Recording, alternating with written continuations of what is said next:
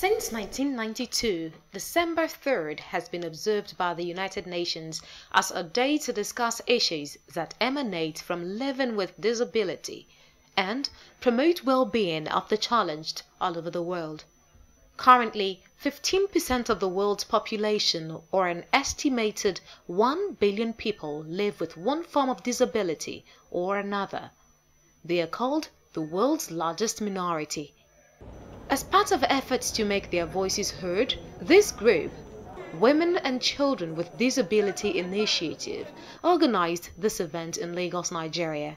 In our homes, a lot of parents are still ashamed to identify with their physically challenged children. Some of them even kept them in the house, locked them up, waiting for them till they will die. Tade Ladipo, a pilot who lost his job when he lost his sight to an accident, shares some of his pains with me. You can't be useful to yourself, you can't be useful to the family, you can't be useful to the community, even the street and where you are living. So the first limitation is by our own people. In their opinion, other states in Nigeria need to learn from Lagos State, which has formulated policies to compulsorily integrate physically challenged persons into the society.